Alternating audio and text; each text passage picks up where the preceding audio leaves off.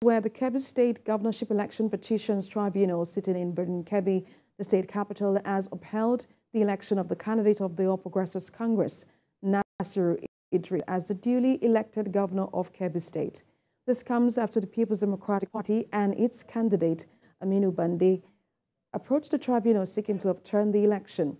They were challenging the academic qualification of the deputy governorship candidate of the APC, Abubakar Tafida, while also arguing that the election did not compliance. Yeah. And of all the evidence they call 86 witnesses in a whole.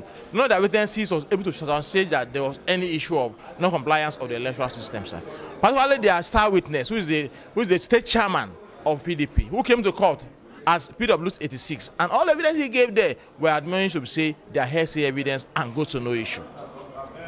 Thank you very much. Election petition, particularly in gubernatorial election petition, this is the first court to go, and by the provision of the Constitution, we have two courts now, by virtue of the provision of the Constitution, of which the petitioners have the right to approach.